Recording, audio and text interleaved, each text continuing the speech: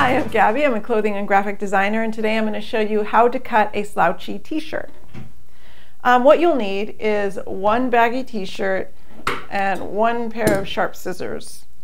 What makes a t-shirt slouchy is the lack of structure.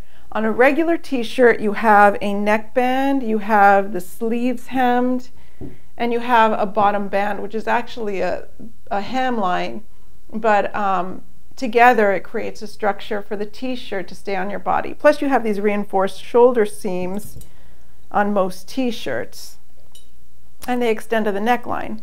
So what we're going to do is we're going to cut out the structure to make a slouchy t-shirt. Begin with the neckline, just cut into the side of it, and then follow around it.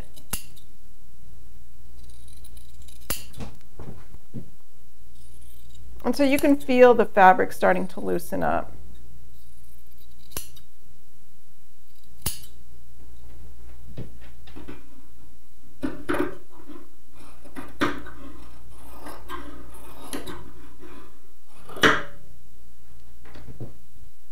Okay, now we're going to do the sleeves.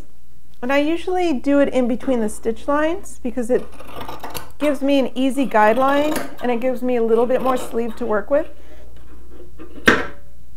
And from there you can take off the extra thread, and I'll show you how.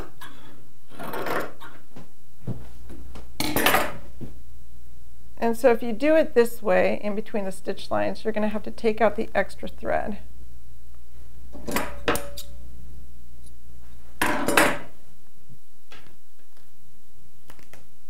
Which usually comes right off, but sometimes you do have to cut a little bit more.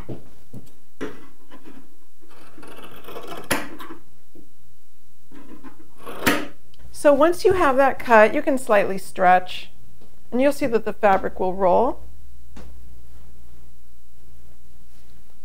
Now we're going to do our bottom band. Just line up the bottom hem.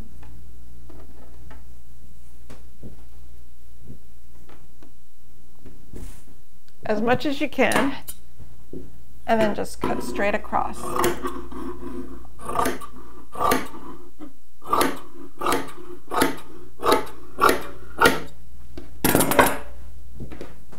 And stretch, stretch, stretch, stretch. If this doesn't have side seams, you can stretch as much as you want. If it has side seams, then protect the seam by holding onto it and stretching around.